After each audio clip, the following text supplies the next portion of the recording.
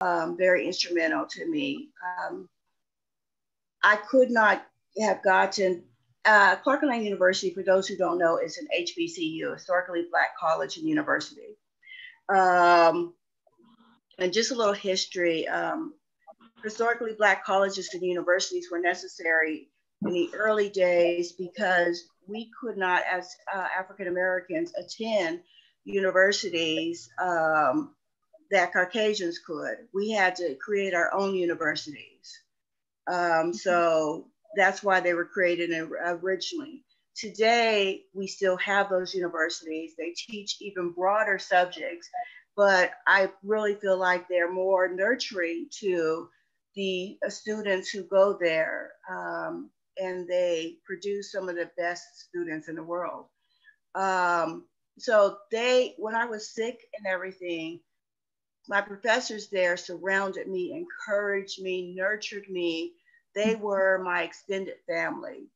They really helped me. I can't say I got that support from the Adventist Church. And you're not going to hear me say that I got a lot of support from the Adventist Church. I will mention specifically, there are support people that I've gotten from the Adventist Church. There are some people on this call who have been supportive to me, and they're in the Adventist Church. But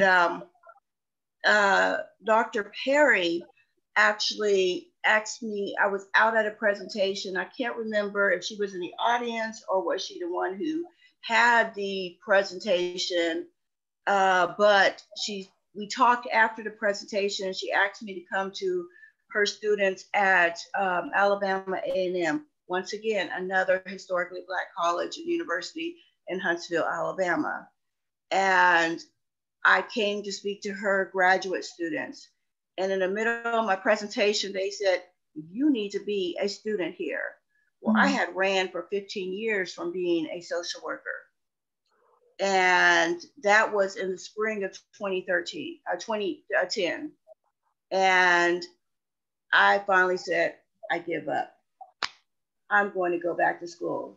And the reason why I decided I was going to go back to school is because I was married to a man who had been abusing myself and my children for so many years. He was a theology major from Oakwood University, but he was an alcoholic and he was abusing us. And I knew I had to leave him, but I couldn't leave him with just a bachelor's degree in psychology.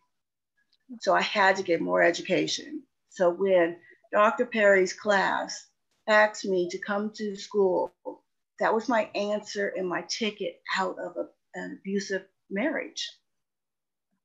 So I decided to go attend school.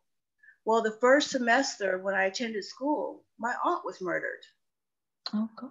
And the professors surrounded me. She was brutally murdered. It was all over national news in the United States. And the professors surrounded me and helped me get through that semester. And in the course of time, throughout that time, there was tornadoes throughout all of the state of Alabama. And the school was there for us. I was in a bad accident. Well, that was after the things. I left my husband. Well, when I left my husband, it was a student, it was another classmate that let me stay with her. And the reason why I left my husband is because I knew he was going to kill me. And I had to leave him. So then my mom got really, really sick, and eventually she died. And again, my professors were there for me. I got real sick and had a nervous breakdown, and my professors were there for me. I got a divorce, and my professors were there for me. Mm. So you asked me, I'm not strong on my own. I'm not hardly strong on my own.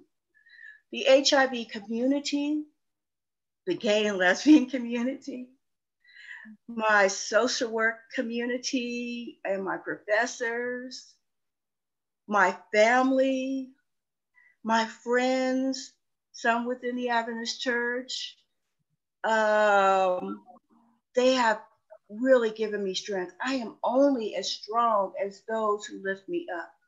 Amen. I have been literally homeless for the last 2 years, but I don't appear homeless because I've had friends who have housed me.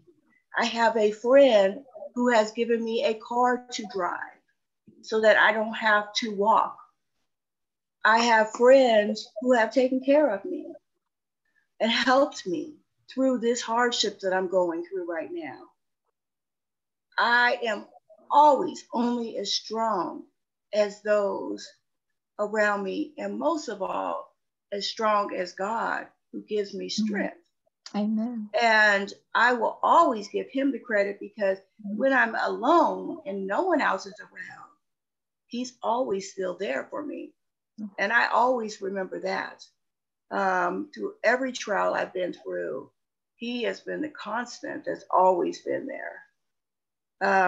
I will say there are people that have been there for me. Pastor James Doggett, I feel, is sort of my lifetime pastor.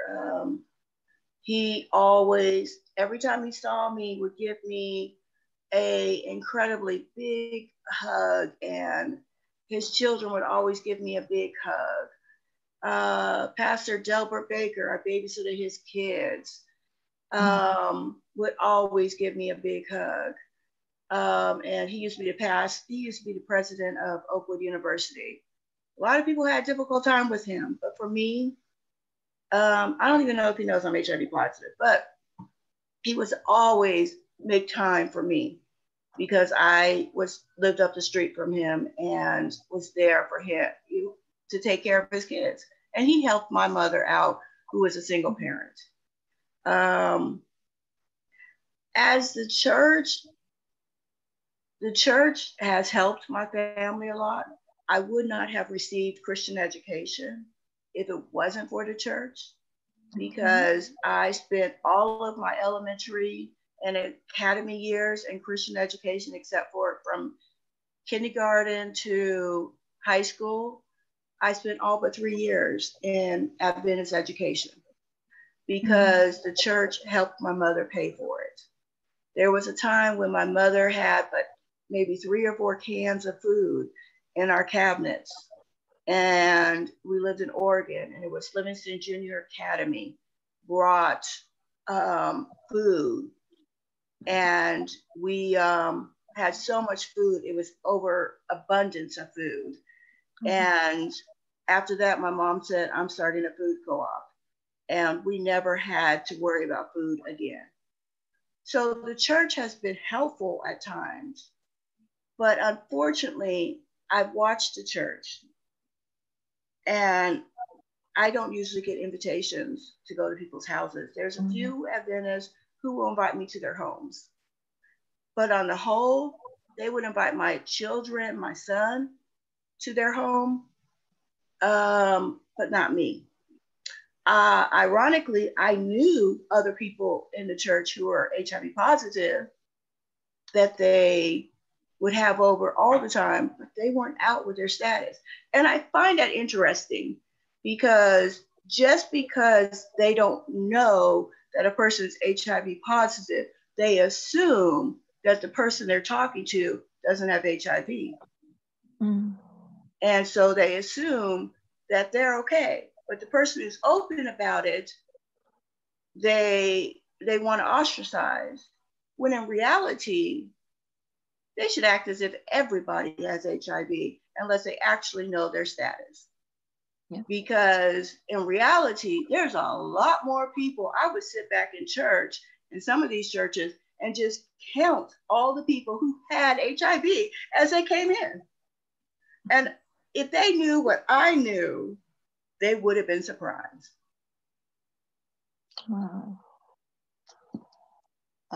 Well, you've answered one person's question that came through. Yeah, about how you were treated. How were your children regarding the you know, in the circumstances of the HIV, are they healthy? Both my children are healthy. It's a miracle that my daughter's healthy because according to statistics, a 3.5-day labor, you can get HIV through really only a few ways. It's easier to get the coronavirus than it is to get HIV. Yeah. And I need to get to, there's 2 topics I want to get to before I finish. And that is the part that how I am untransmittable, and also corona and HIV.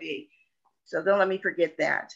But the only ways you can get HIV is through blood, semen, vaginal secretions, and breast milk.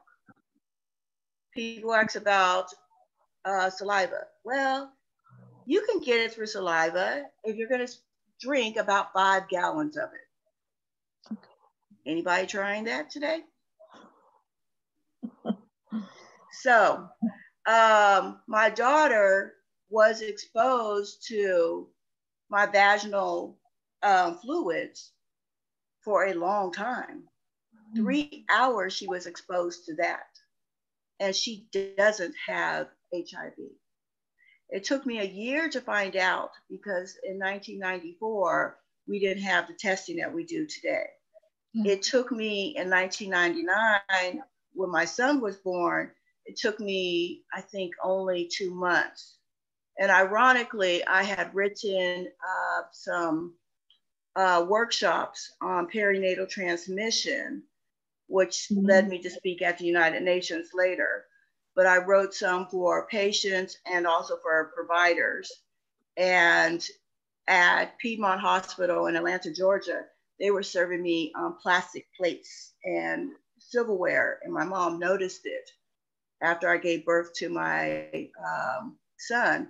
So I mentioned it, and the doctor was interested in knowing about perinatal transmission. And so I asked my coworker from AIDS Survival Project to bring my material up.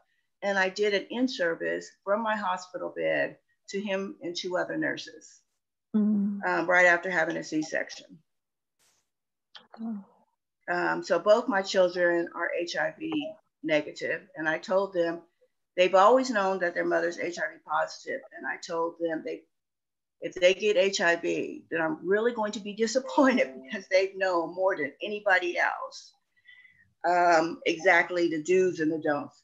But I'm very proud of my daughter because she went to the Cater Seventh-day Adventist Junior Academy, I think is the name of that, in the Atlanta area, Atlanta, Georgia area.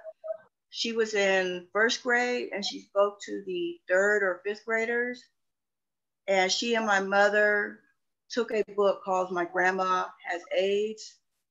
And they did a presentation. My mother and her did a presentation on HIV when she was only in the 1st grade. Do you think that we should be sharing this information more worldwide? You know, the perception of people with HIV.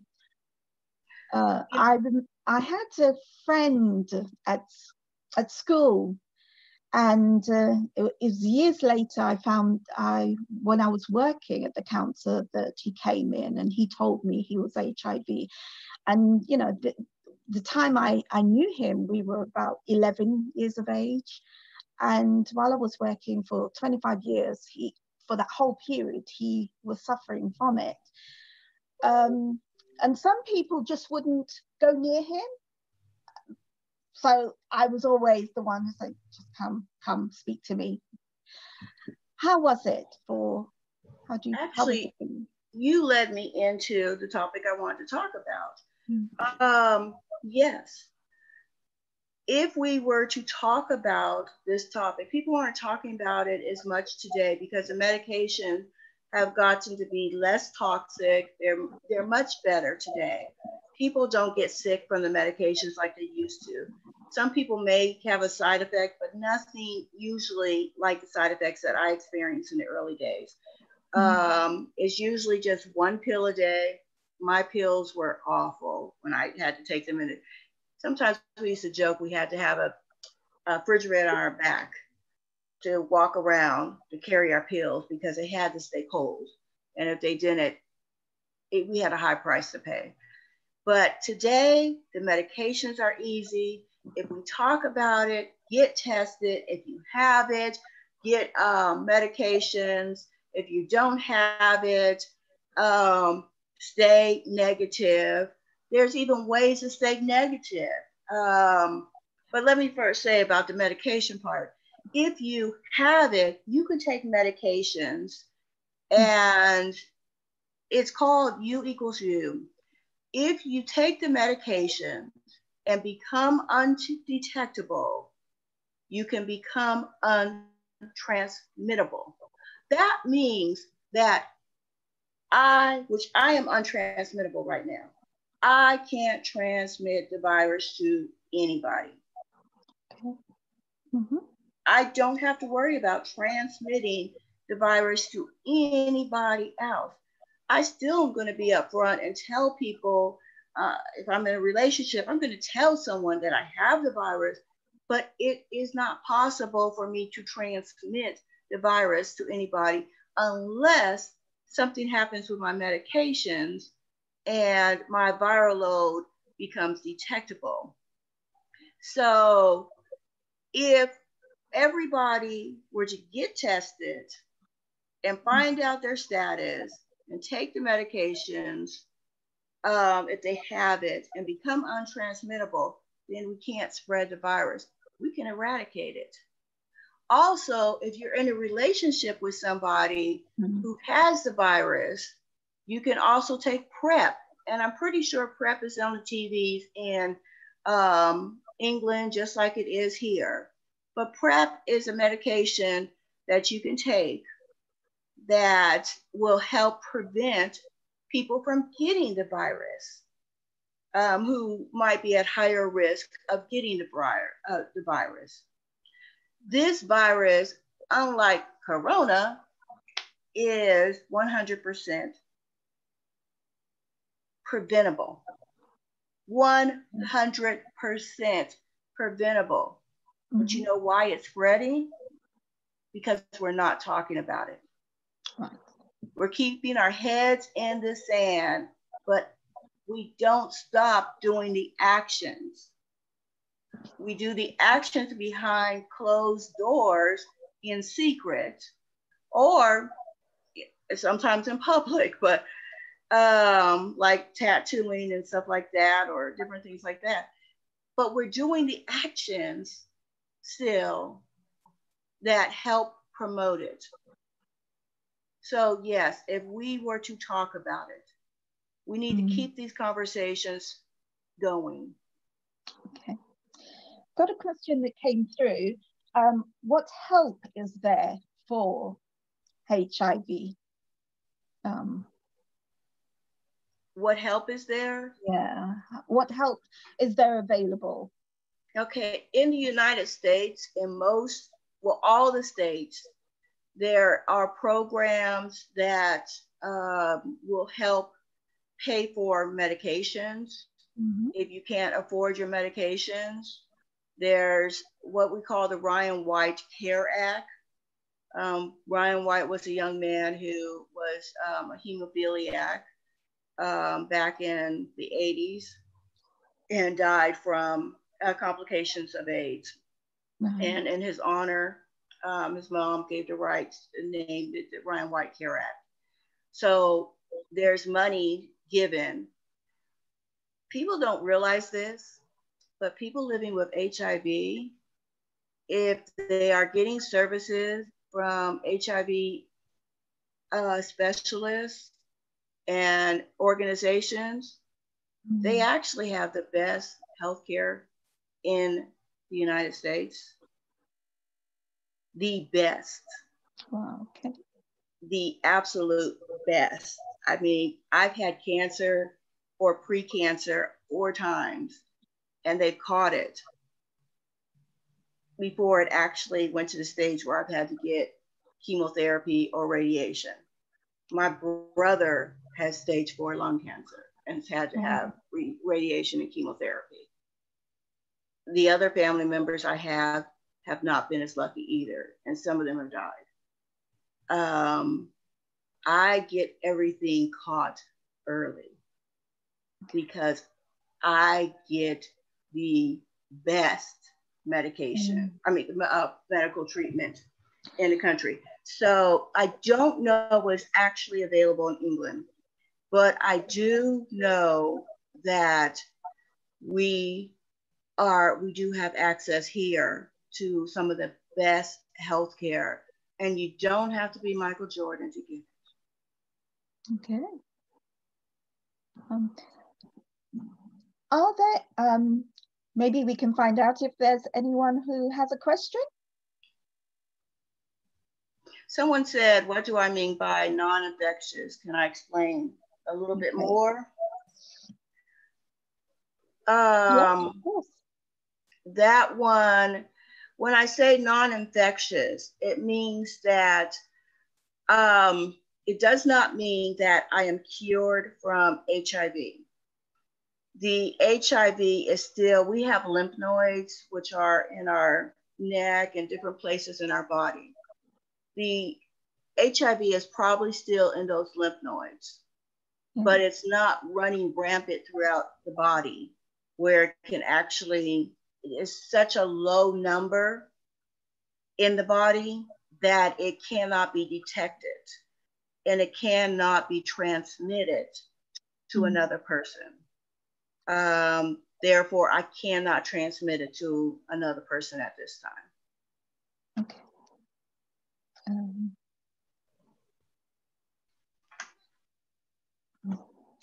What's that? Okay. And what I can do is I can give a link after this that will explain that a little bit more. I can attach a link to a fact sheet about that if you're interested. Okay, that sounds great. That sounds great. You were telling me yesterday about some of the things that has helped you, like the devotions. You also tell me about Max Lucado, the books that you had. You read for your devotions that has actually given you the strength to. Can you give us more information about that, please? Yeah. What Shirley is referring to is I have both HIV, but what's actually the most difficult for me is my mental health. And some of that has come about from being in an abusive relationship, but also some of that has come about from some of the things that I've gone through at the church. And as a result of some of the things I went through at the church, I stopped attending church because it got to be the point that I suffer from severe anxiety disorders, a few anxiety disorders. So it got to be to the point where just going into a church would cause me so much anxiety, I would have an anxiety attack. So it wasn't the Adventist message that I was opposed to. It wasn't God that I was opposed to. But it was the fear of being ostracized, being criticized. It was the fear of how I was being treated that I was doing that. So I started doing church at home, and I found I wanted to get help with my anxiety. So I found a book, Anxious for Nothing by Max Lucado. And I've been doing that devotion to help me get past anxiety.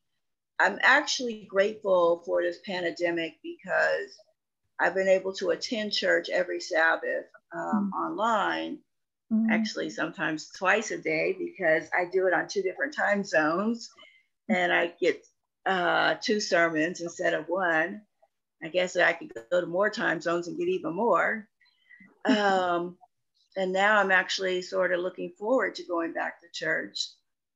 So I feel like what the devil intended to be harmful by shutting down the churches was a blessing to me, and hopefully for many others. Because I now hopefully will be able to go back into a church without feeling anxious, because the pastor at the church here, Pastor Snell, preached on some of my anxieties related to going to church. So I'm hopefully will be able to go now. Okay, amen. You also spoke about your garden and the therapy, how it's therapeutic for you. Maybe you can tell us a bit about your garden and how you feel it's helping you. Yes, my garden, I wish I could tell you how big it is, but I don't know exactly how big it is. But I can tell you that some people have looked at it and said, I'm more of a farmer than a gardener. Because if you look at one part of it, is huge. But then when I explained that it's actually 1, 2, 3, 4 more parts, there's 3 more parts on top of that, you get the picture that it's quite a bit. Early on in the pandemic, I felt impressed by God that it was going to be beneficial to have this garden this year. There's only 2 people who live in this house, but I have found gardening to be my way of dealing with my mental health issues, my anxieties, my depression, and so forth. To cope with it is how I deal with it. It's how I've worked my way off of disability the first time, and hopefully I'll work myself off a second time that way, because I'm getting ready to go back on it. But this garden, it's very therapeutic because it's also a way of service. This time, there's only 2 of us that live in a house, so there's no way in the world we can eat all the food that's going to come from this garden. So the service that's going to be from this garden is that there's so many families that have been affected by this pandemic that do not have the money to buy. Food prices, I don't know if they're going up there, but food prices are going up here.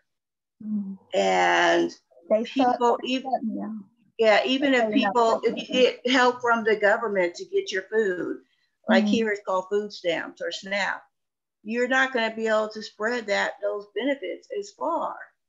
So you're going to have to choose. You may have to get frozen or canned fruits and vegetables instead of fresh. But these are going to be food that we can give away. Right. And that is going to be my ministry to others.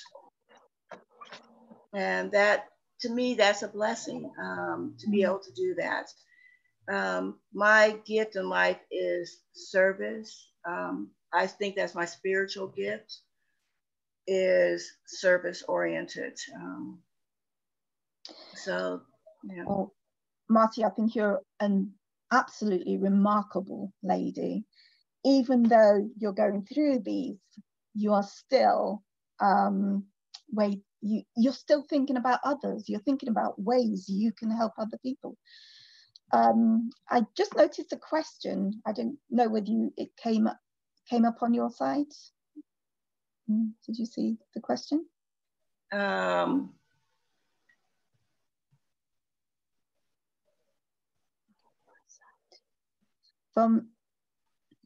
Okay, I was not aware that the medications can also cause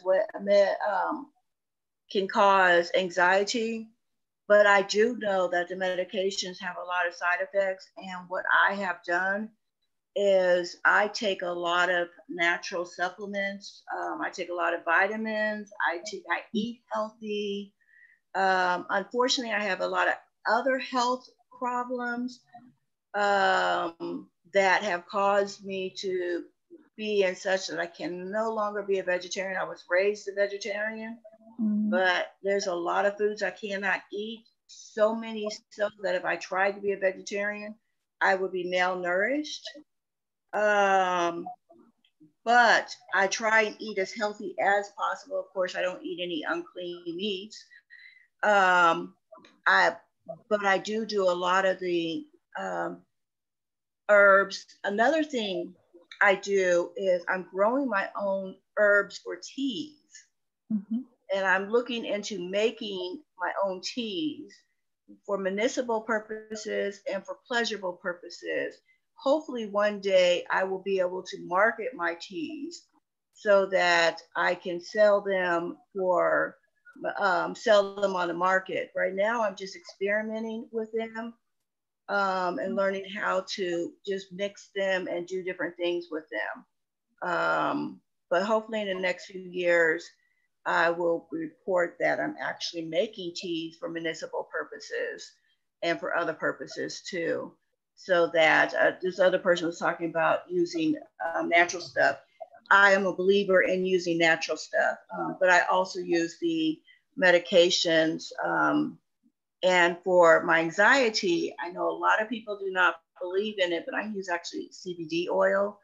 I don't believe in the THC, the part of the marijuana plant that causes the high. Okay. Because I don't want to ever get a high.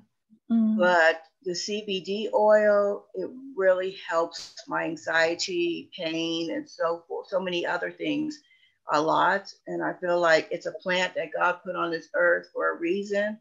And like many plants on this earth, you are supposed to use parts of the plant, but not all the plants. And I think that's the same with the marijuana plant. You're supposed to use parts of it, not all of it. So that's what I use for my anxiety, is the CBD oil. Okay. So any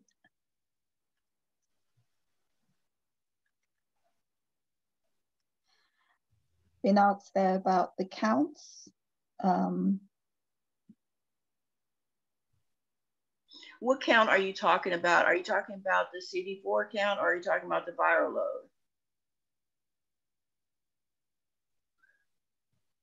Okay.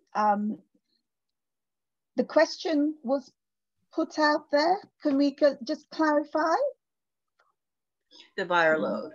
Okay, so let me see if I can read that whole thing. So you're using holistic medication and your viral load is dropping by using clonics and enemas. That is amazing. That is amazing. That's wonderful. And they're taking no meds. That's wonderful. Yeah. So that is absolutely wonderful. I've tried taking no meds at times, and right before the time that I got really deathly ill, I was on a no med holiday, and I started getting sick, and I was getting close to an AIDS diagnosis, and so that's why we put me back on medication. And there was another time I went on no meds holiday. And so for me, and the same thing happened. So for me, taking medications has been important. But that's great if you can do that. Really? Okay. You can, if afterwards I would like to talk to you. Yeah. I think there's a way that we can get in touch, and so we can talk. So that's that's a great information that's been shared there by Lenova. That's yeah, that's yeah. great. Okay, we are Now, coming. I wanted to share something about the coronavirus. Okay, A yes. friend of mine came up to me the other day, and I think it was yesterday, and she mentioned about the coronavirus and me not being as at risk to getting HIV. And I wasn't going to actually mention it, but then I looked. I looked. I looked it up, and I said, okay. I found it on several sites, and because a lot of times I'll find the early information, and I'm not really feeling comfortable with mentioning this. But as far as the coronavirus is concerned, people living with HIV and on effective antiretroviral treatment, which is what I'm on, are currently not at risk, not at an increased risk of getting coronavirus or developing serious symptoms. People living with HIV not on treatment or virally suppressed may be at a greater risk. So they need to speak to their healthcare professional for more information on how to stay healthy. As with the general population, it talks about what we already know. Older people living with HIV or those with other underlying health conditions should take extra precautions to prevent the illness. But it is true that people living with HIV and on effective medications are at a decreased risk for getting the coronavirus. From the corona. Oh, that's certainly, that's quite interesting to know that.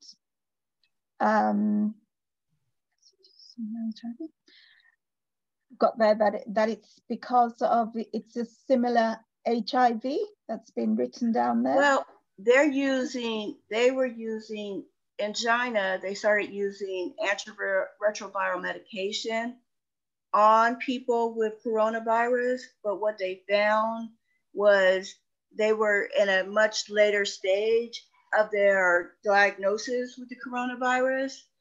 So they were going to redo it again and try it when they're at an earlier stage with the coronavirus to see if they could actually if it could be more effective then. I have not been following that as closely to see if it's effective. Actually, I haven't been able to find the research on it. I've been looking for it. I haven't found it yet.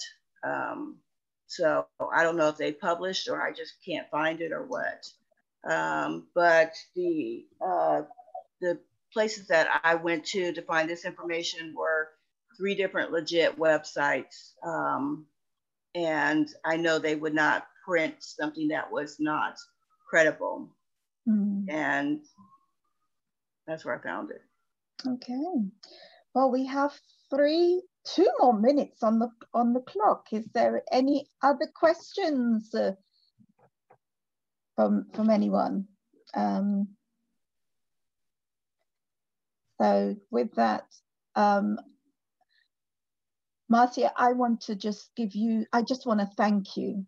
And I want to thank God for being with you, for keeping you strong, that you can come today and share with us your life, all the things you've had to go through. Sometimes we just don't imagine, what another person can be going through when our life is just going. So yes, we have the odd things happening, but you have just been through so much, your story, and you just are an inspiration. I pray that, God will continue to help you to give you the strength to keep encouraging you to help those who are struggling in the same way with your all these illnesses. You are still a force to be reckoned with, and I really want to thank you for sharing your information, sharing your life with us today. And I pray that we will keep in touch. And if anyone wants to have more information, there is you've got a website that you can, you want to pass on your website? I don't have a website. Oh. I guess I can be, got WhatsApp. And I got my email. You can reach me at Marcya, MARCYA .Gullatte, GULLATTE @gmail.com. Thank you so much. Okay, we're just finishing off with a word of prayer. Father in heaven, we truly thank you for being our strength, being there with Marcya, and letting us share her life with us. And we see the things that she's gone through, but we see also that she's so connected with you that she's come out at the other side willing to be an inspiration for so many. So Father, we just thank you for this opportunity. We thank you for being with us. May you continue to work with Marcya and all those who are in the same situation. Father, knowing that you're there,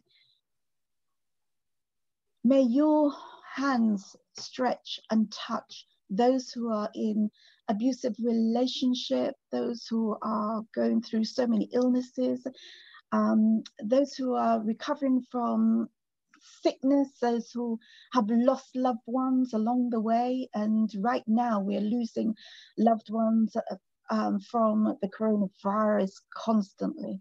But we just put our faith and trust in you, dear Father, that you will get us through. You've made a promise to us, so we're going to hold on to you, Father, on the promises of you. So be with us now, we pray, and be with Marcya. May she continue to be the strength and the encouraging woman that you have made her to be. This we ask in Jesus' name, amen. Marcya, thank you so much. Thank you. And I'm going to keeping in contact with you, if that's fine with you. Yeah. Yes, it is. You have become a real friend to me for the last couple of days that I have been in contact with you. So I just want to thank everyone for logging in. Thanks for sharing. And there's so many are saying thank you for sharing. Thank you, Marcya, and thank you, Shirley, and everyone who joined this program. Marcya, maybe it would be helpful if you could put your email address in the link, so that if there's anybody here that has any questions that they didn't feel comfortable asking, perhaps they can reach out to you. And also for that other person who you want to exchange details with, they will be able to contact you that way. It's in there. Yeah, excellent. So thank you everyone for participating in this program, and we have more to come over next weekend, and we wish you a wonderful week. And thank you for having me. I really like what you guys are doing. I like your programs that I've seen before. Thank you, Jill, indeed. Yeah, and thanks everyone, Ingrid and Cheryl and Diana, and everyone that's on. Leah, I can see quite a few names. So thank you all for participating.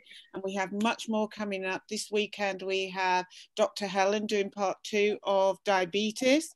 And then on Sunday, for those of you who know Chris Thomas, we did a run through today, and she's got an exciting presentation on fueling up, and that's just about breakfast, and it's really, really good, so you don't want to miss it. Okay, so, and thank you, and we will be in touch. Okay, thanks. Bye. Okay. Have a lovely week, everyone. Thank you. Bye. Is there an opportunity, if anybody wants to talk to you off screen, that they can do it? So I can come out of the Zoom, but if anyone wants to talk to you directly off screen, they can do that as well. Is there that opportunity? Are you willing to stay on? I'll stay on for a while. Yeah. Also, I wanted to know how I could link this. I got this off the internet, but I wanted to link it to so that people could look at it. So are you able to send that via, are you able to send it via WhatsApp to me or email? Can you scan it? I can send it via WhatsApp.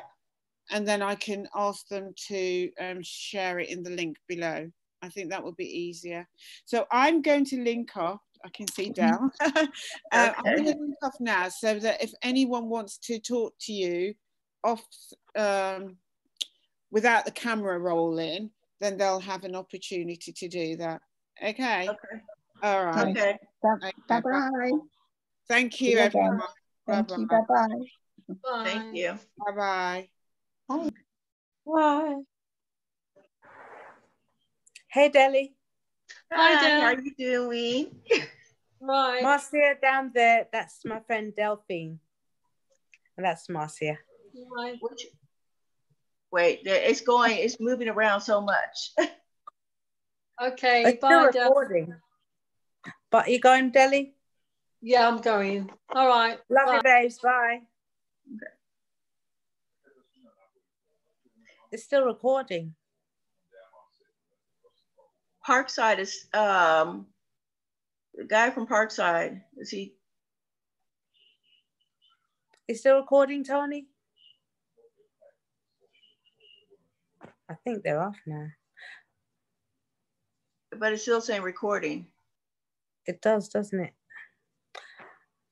Your daughter said, well done, Mum. Did you see that? No, I didn't. I saw it. She was on here? Looks so lioness.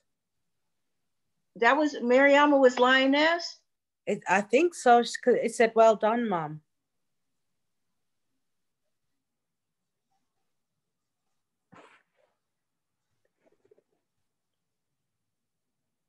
How far down was it? Sort of.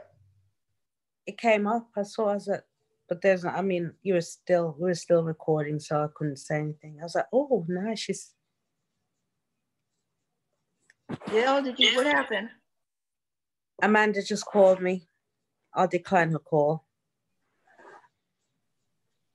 Oh wait, lioness. That could be my daughter-in-law. Oh, okay. Because it says mom, not mom. Yeah, okay. Oh, okay. Yeah. Okay, cool. Yeah. I got, 3 kids now. Yeah. Well, maybe they're both together there. No, she's still in Texas, I think. My daughter's still in Texas.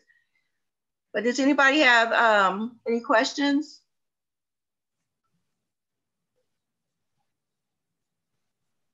Who else is on? I still have Lenova, Dina, Kaya,